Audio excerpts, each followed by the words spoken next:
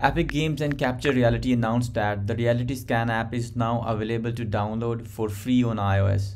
RealityScan is a 3D scanning app for mobile devices that easily turns photos into a high-fidelity 3D models, and it required no experience to get started. Let's take a look on the highlights of the app. The object you want to scan, you can start taking the images around the object, and you can view the images and their position in AR. It will upload the images to cloud for accuracy. You can set the boundary of the scanning object. Once you have enough data, you can export the model and can use in any 3D software or game engine. You can export to Sketchfab, and from there you can download it. These scan models are not accurate and not game ready. You have to clean up in any 3D software before use. And you need the iOS version 16 to use this app. Now let's see how you can scan the object in detail. Hello everyone. Today, we would like to show you how to scan an object using RealityScan. First of all, when choosing an object for your project, avoid objects with very harsh lighting, such as direct sunlight. Reflective materials such as ceramics, plastics, and wet surfaces that change the color of the material also do not yield a good result with photogrammetry. Our object for today is under the shade with very consistent lighting in all directions, which should give us an optimal result.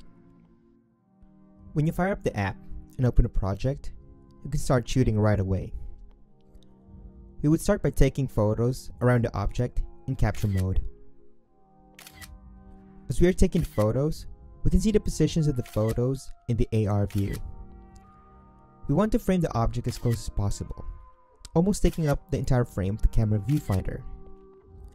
For larger objects, it is fine for the object to go over the frame as long as we take enough photos. Today, we're going to be utilizing RealityScan's online features, such as point cloud quality visualization and preview mesh generation.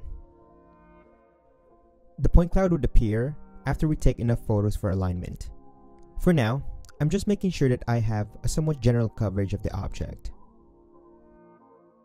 One of the great online features of RealityScan is being able to check the quality of my camera alignment while I'm scanning. Red areas need more coverage, yellow areas are not that bad, and green is good. The progress bar on the bottom shows us that the app is uploading photos and aligning images to update our point cloud. You would notice that the point cloud would most likely extend over objects that are not supposed to be in the scan. We can adjust the scan area that RealityScan can focus on using the crop tool in the lower right. This is a very powerful AR tool, as I can clearly see by moving around the object that my reconstruction area is correct. Our goal when using the point cloud as a reference is to generate a fully green point cloud to achieve a model with a high level of detail. Right now, we can see that there are sections of the object with yellow and red point cloud colors, and spots that have no point cloud coverage at all. To fix this, we need to take additional photos of these highlighted areas. What I'm trying to do here is trying to take photos around the object at a lower angle.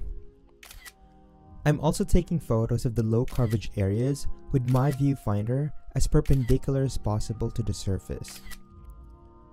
Once again, our goal here is to generate a point cloud that is fully green for the highest quality model achieve. This model that shows a fully green point cloud is the type of result that I am happy with. Using preview mode, I can rotate and pinch to zoom on my model to inspect the coverage very carefully. I'm confident that this type of coverage would yield the best model using the app. One of the features of RealityScan we can utilize is requesting a mesh through the preview model. By clicking the preview model button, we can request a mesh so we can inspect the quality of the alignment even further.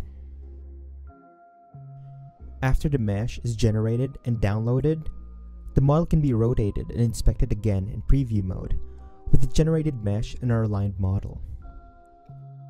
We can also easily switch between quality mode and color mode by clicking on the button again.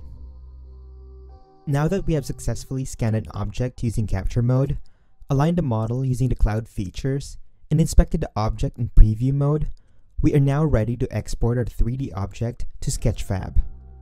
If you've already connected your Sketchfab account when you first initialized RealityScan, you can press Export to Sketchfab as the final step. Here's the finalized model in Sketchfab. We can now use Sketchfab's powerful features such as the model viewer.